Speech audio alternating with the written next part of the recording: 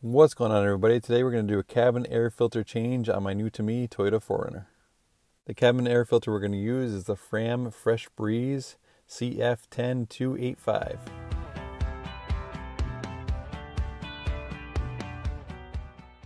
First thing you're going to do is open your glove box, then remove any paperwork or anything else you have in there, and then you'll notice at the back of the glove box there's a small door with two tabs, 1, 2. You can remove those tabs and open this door.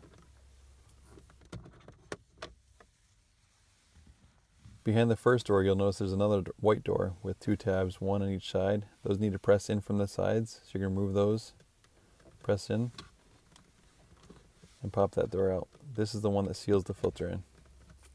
As you can see, the filter is right behind this door, and you're going to want to remove the filter very slowly because a lot of leaves and debris builds up on top of these filters. The fan is just below this filter, so if you knock anything down there, it may make a noise next time you turn on your AC or heat. And looking at my filter, you can see it was well overdue for a change.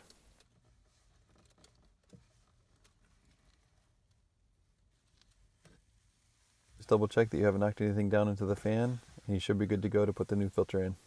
Filter for all 2010 to 2020 4Runners is the Fram Fresh Breeze CF10285. I'll leave a link for this filter in the description below.